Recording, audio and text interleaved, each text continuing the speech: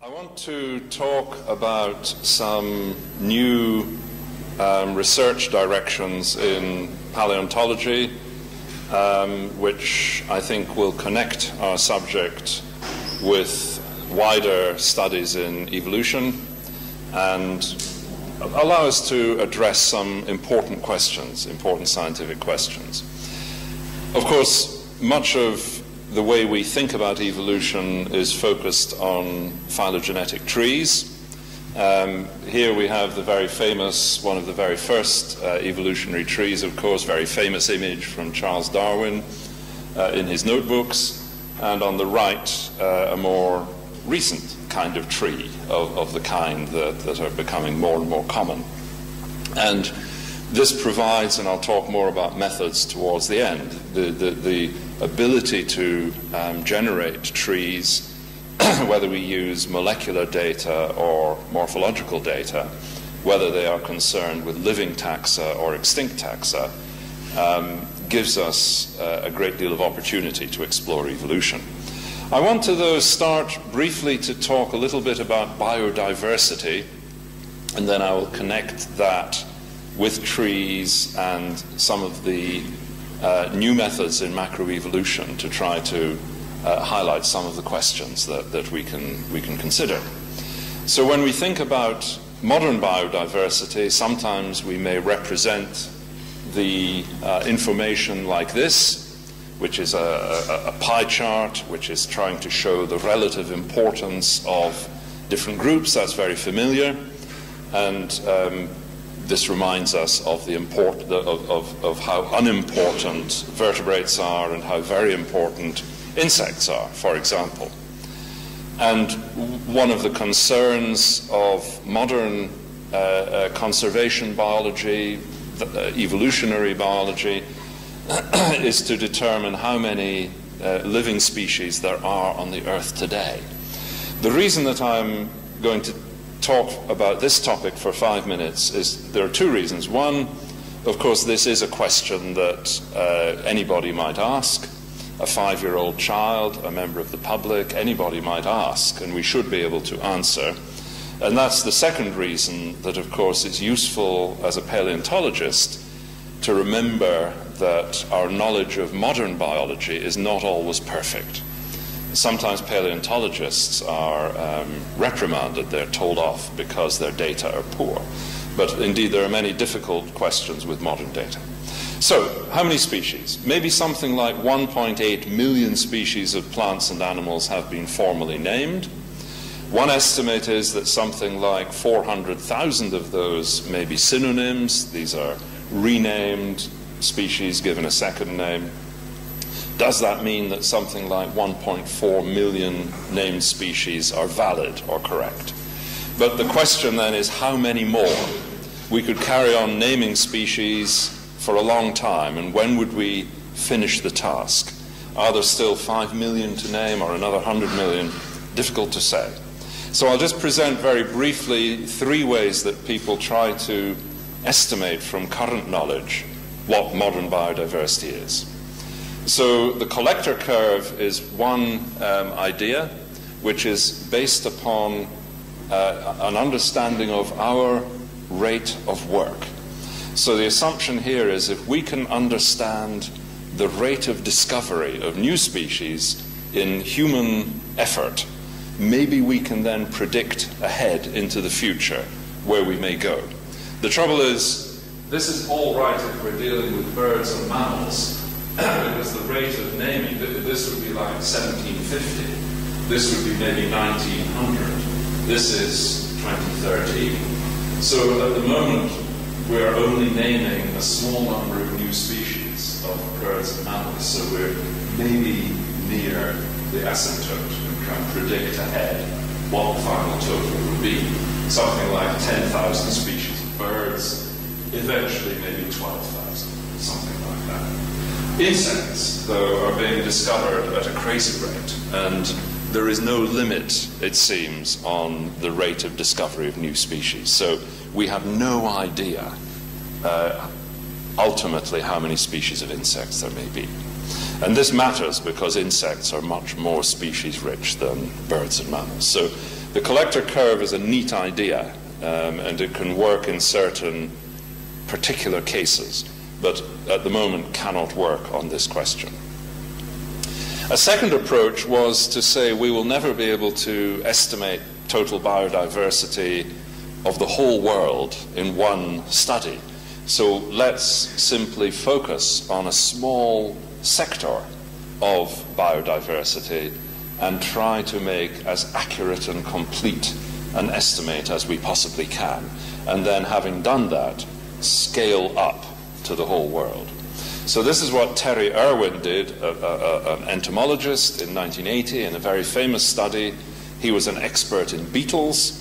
He decided he would focus on tropical trees. He would count the number of species on one species of tropical tree and then try to extrapolate from that. And so the figures are there. He picked up hundreds of beetles. He identified that as many as 160 were unique or endemic to that particular species of tree. And this was only beetles. So he went from 160 beetles up to maybe 600 arthropods, insects, spiders, mites, centipedes. We know for a fact that there are 50,000 species of tropical trees, and so this is where he calculated total global diversity of 30 million. Very simple calculation. However, the 50,000 seems to be accurate, but the 600 was the figure that people looked at more closely. This was the estimate that was made a number of years ago, 50 or 100 million species on the Earth. That figure has been quoted quite a lot. But Novotny and colleagues have criticized that and suggested that his figure of 160 and 600 were exaggerated. And so they bring the final total down to 10 or 15 million species on the Earth today. The final approach was to say, we'll never count all the species, but perhaps we can count the numbers of phyla, classes, orders, or something like that. And in this study by Mora and colleagues in 2011, they tried to do that. We have some more confidence that those figures are more complete at these higher levels than at the level of species. But then by looking at the shapes of the different curves and modeling the relationship between phylum and class and order and family, they worked out a way to try to predict. And they came to the figure of 8.79 million. Who knows? So there we are. That's a little bit about modern biodiversity, just as a background. But bringing the two together, we would like to understand some answers about the origins of all of this biodiversity today. This is a question that paleontologists can try to answer. And of course, one of the key parts of this is the tree. But within the shape of the tree, each branch has a different modern biodiversity. So birds are very diverse, 10,000 species. Their sister group, crocodiles, are not very diverse, 25 species. So the branches have the same history, but the end point is very different. And so that's a nice example to keep in mind, crocodiles versus birds. Why the difference?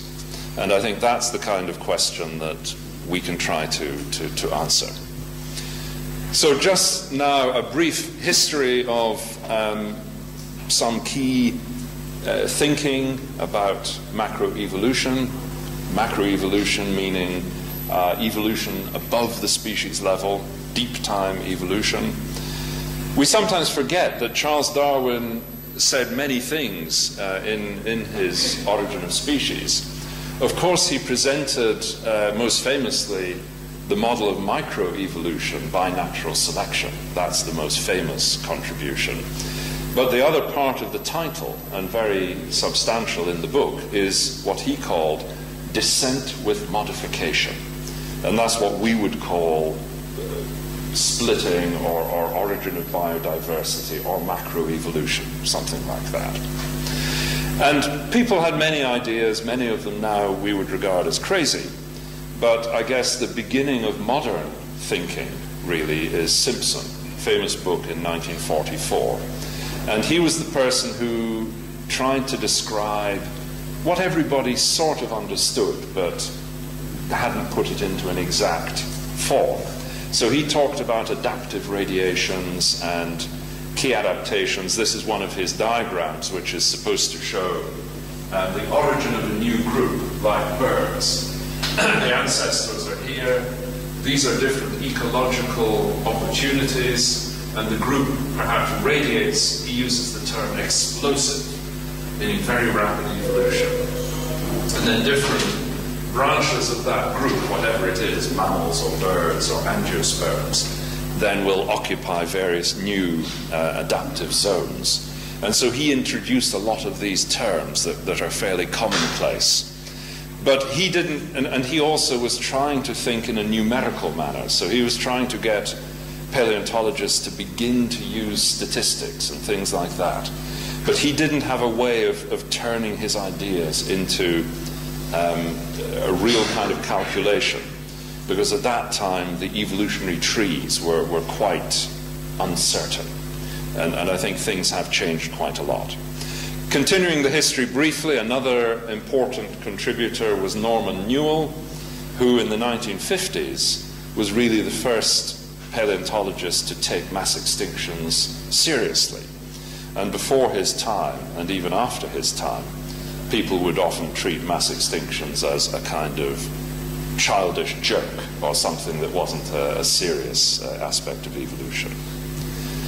And his work was then taken forward by Jim Valentine, who is still alive, and he published one of the first paleodiversity diagrams to try and show paleontological evidence for the change in diversity through time.